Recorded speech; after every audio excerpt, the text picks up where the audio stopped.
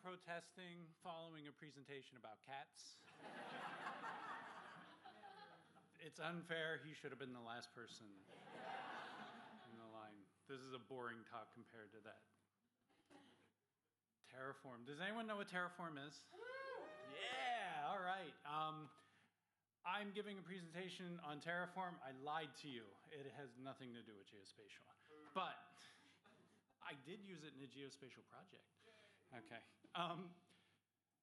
The reason I wanted to present on this is I think Terraform is a really good entry point for people who know a little bit about programming and development and want to get into some scaled processing, firing up an EC2 and shutting it down and doing it in a programmatic way. Oh, these are terrible slides. I'm sorry. There's nothing on there to see. I'm going to use AWS as an example.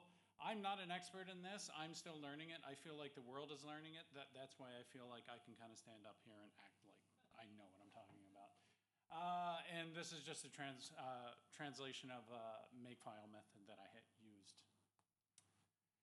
What is Terraform? They give the worst possible explanation of what Terraform actually is. That's the first line, infrastructure automation, blah, blah, blah. It makes no sense to me, and I really had to look at it.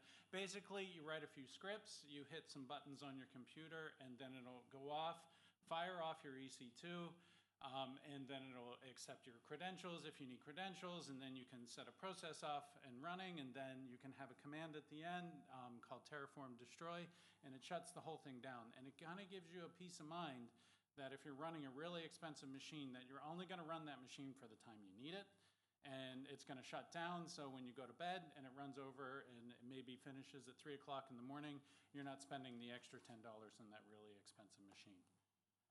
I think I explained why it's helpful, but I think Terraform has a much clearer method. Of course, people are going to be really comfortable with using the AWS GUI, and that's fine. I like to do everything in a programmatic way, not because I think I'm special, but I can't remember a damn thing of what I do, and I always have to write it down, and scripting is the best possible way to do it. You write a doc, you write a script, you hit go, it runs. And the rest of it is already on there. Code, who cares about code? The reason I put this up here is that I just wanted to give an example of how easy a document to launch your Terraform process is. There's this Terraform main.tf. It says, what kind of EC2 do you want? What size do you want? What are your security groups and all this stuff? You just put that in, you put it in a little folder on your machine, and then you write your script. This is a really basic bash script that I was running.